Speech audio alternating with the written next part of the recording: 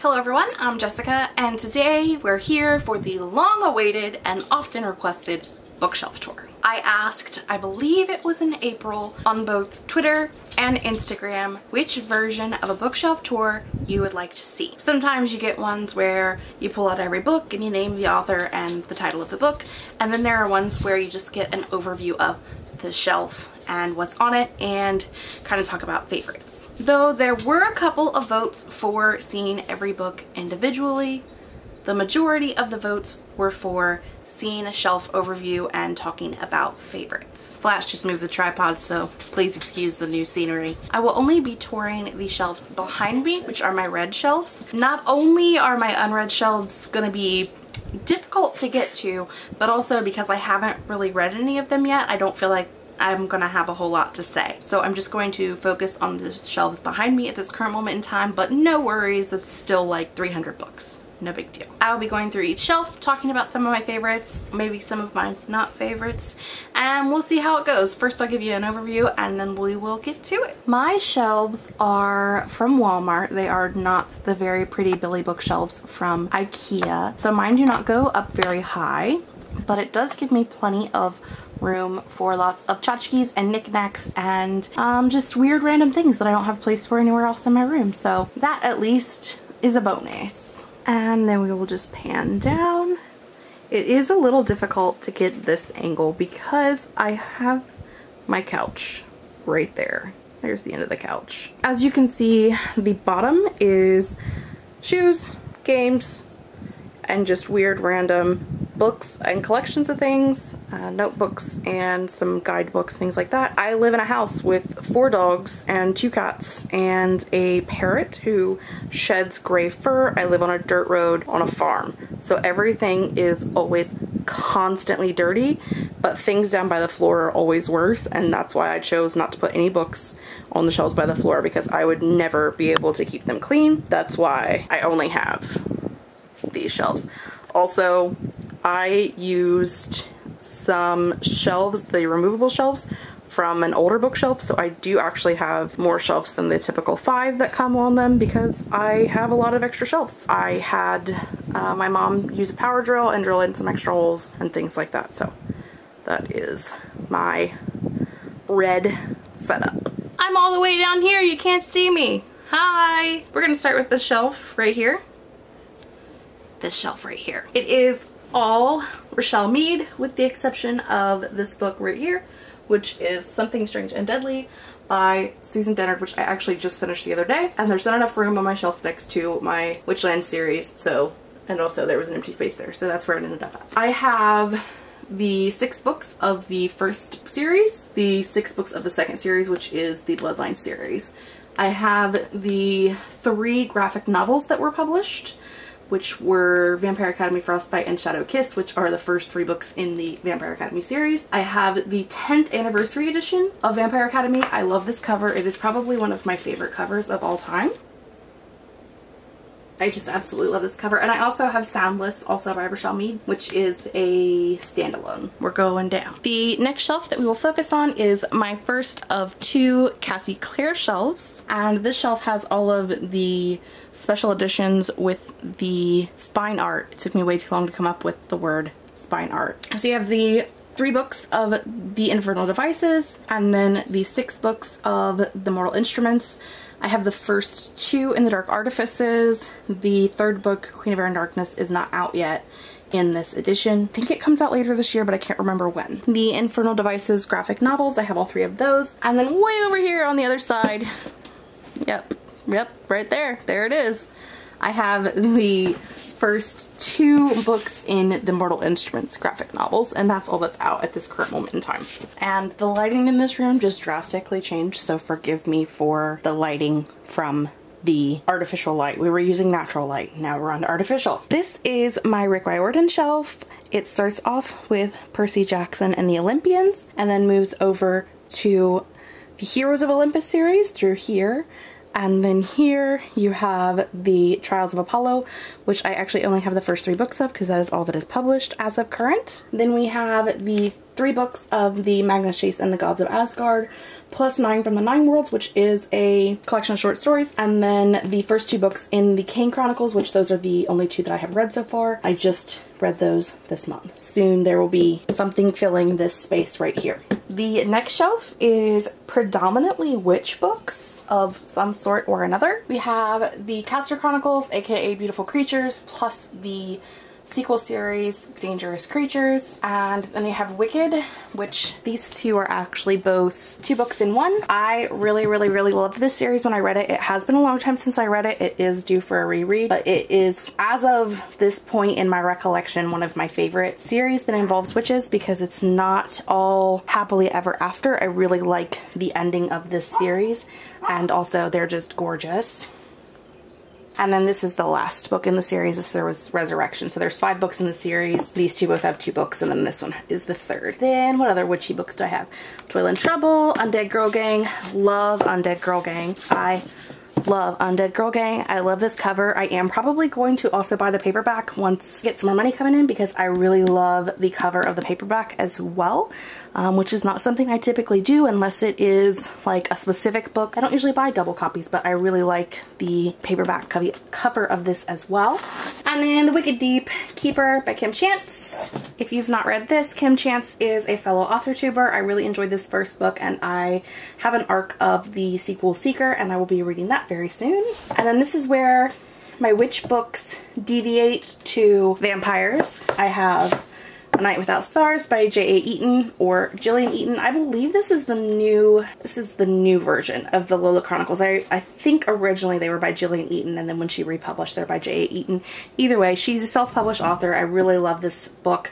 I have not read the sequel. I do own it, but I have not read it yet. And then The Coldest Girl in Cold Town by Holly Black. Not my favorite Holly Black, but it's here with the other vampires. And then that little segue gets us over here to the Night World series by L.J. Smith. Each one of these 3 volumes has 3 books in it, and there was supposed to be a 10th and final book. It has never been published. These came out in the 90s. Yeah, it makes me want to die a little on the inside, but it is what it is. And these are vampire, werewolf, and witch type series. And then I have my 3 graphic novels. I have Spell on Wheels and the first 2 of Buffy the Vampire Slayer season 8. Next shelf.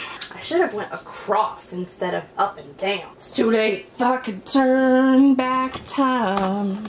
And then all the way down here on the bottom we have my contemporary shelf. I guess it's not all the way on the bottom because there's a shelf of shoes and coloring books underneath of it, but that's outside of the point. So over here you have this beautiful blue whale cup.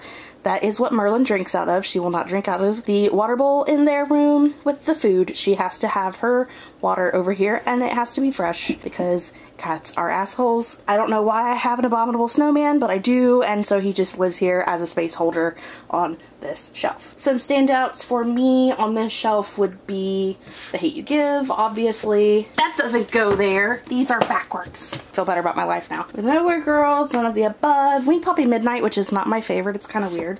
The Fault in Our Stars, not my favorite. On the Come Up, What If It's Us, which I just read this month, I believe. All of To All the Boys I Loved Before. Dumplin', Simon vs. 13 Little Blue Envelopes, not my favorite. Geekerella, not my favorite. Dash and Lily's Book of Dares, not my favorite. Snow and Love, not my favorite. Confess, not my favorite. November 9, not my favorite. The Duff, hated it. The Third Twin, really liked this one. It was different. And then one of my other favorites on the shelf is Meant to Be Broken by Brandy Wood Snow, and I have a full review on this book, and I will link it in the description box below, as well as in the cards.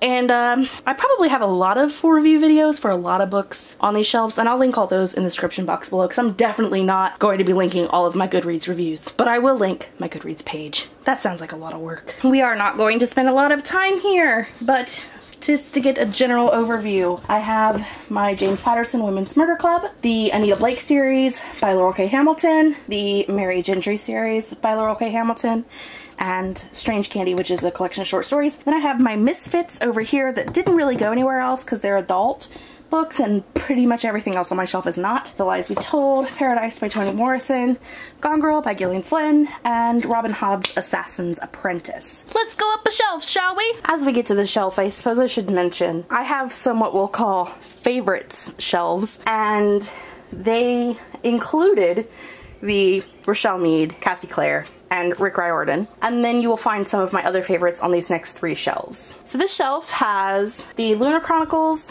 by Marissa Meyer, which I absolutely love. Stars Above, which I just got this year and just read this year, which I only read the Lunar Chronicles last year, so it's not like it's been a long time. Love the epilogue in this. So good. Then I have Shiver by Maggie Stiefvater, which I have not read the rest of the series, but I read this one earlier this year and I absolutely loved it. Kiss the Deception by Mary E. Pearson. Again, just read this earlier this year. Absolutely loved it. And then we have my Harry Potter collection, which includes Harry Potter and the Philosopher's Stone, the Hufflepuff edition for the 20th anniversary edition. I do at some point want to get the hardback copies of the first 3 books, which I have paperback copies of currently, and probably a new copy of Goblet of Fire because mine does not have a dust jacket on it, and who really cares about Harry Potter and the Cursed Child? It's there because I bought it, and so it exists, I guess. And now we are to my second Cassie Clare shelf. A couple of these just got on the shelf today and I'm not completely in love with how it looks. I'm probably within the next 6 months or so, depending on how many more Cassie Clare books come out in the next year. Probably in the next year, I'm going to have another Cassie Clare shelf because Cassie is one of the few authors that I do buy second sets of books from. I have the UK cover editions of the Mortal Instruments because they are fucking adorable. I absolutely love the UK cover editions. I love the color. They bring so much color onto my shelves, and I love the artwork inside the designs on the front of these. They are just amazing. I have the Shadowhunters Codex, which is actually the dust jacket only. This is the Shadowhunters Codex. I fucking love this. It is so gorgeous, so beautiful. I bought it specifically so that I could make it naked and put it on my shelf. I love it so much. I have my 10th anniversary edition of City of Bones, which is the first book in the Mortal Instruments series, and they are releasing a 10th anniversary edition of Clockwork Angel this year, so that's going to be added to the shelf for sure. Normally I have this one turned out as well because I really love the way that this looks on the front. However, I just this month finished reading Lord of Shadows and Queen of Air and Darkness, so I had to put those on the shelves, which means there wasn't enough room to have this turned as it normally is. And this shelf also has the Bane Chronicles and Tales from Shadowhunter Academy. I've already pre-ordered the Ghost from Shadow Market, so that'll be here soon. And again, I'm going to need a new Cassie Clare shelf very soon. Going up. And on the top shelf, which is my last of the favorite shelf, and brings us around to authors that I buy more than one copy of their books, I give you Susan Dennard. So I have Truth Witch, Wind Witch, Sight Witch, and Blood Witch, which are the first 4 books, well, 3 books plus a novella, whatever, in the Witchland series. I then have a second copy of Blood Witch because I'm crazy, and I pre-ordered a copy and I got one from my local bookstore because, you know, let's represent Suze where we can. So I have a second copy, which I turned out because I love this cover. This is one of my favorite covers, like, of all time. I absolutely love this cover. Then I have my Truth Witch, Wind Witch, Blood Witch, so my UK cover editions, which Blood Witch is the same, but for instance, Wind Witch and Wind Witch have a similar feel and the same character, but are very different covers. And I really love the spines on these. I love that they have one of the witch symbols on them, which you probably can't see from there, so it would be nice if I would show it to you. Maybe just a little baby light. There you go. And down here in the corner, with just a little bit of baby light, you can see the witch symbol. And then they have the title, and they have a bigger picture of what the cover is. These ones also have a picture of the cover, but these ones are a lot bigger. So I do have 3 copies of Blood Witch. Totally proud about that. I have the first 2 books in The Cruel Prince. I have The Cruel Prince and The Wicked King. I actually own the first 3 books of the Stalking Jack the Ripper series, but my friend Lisa has the first book, so only the second and third book are here at this current moment in time. And then we have Truly Devious and The Vanishing Stair by Maureen Johnson, which I love. And then Slayer by Kirsten White. This is the first book in this series, which is based off of the Buffy the Vampire Slayer lore, and I love it. And then Our Chemical Hearts by Crystal Sutherland, and I'm missing a book.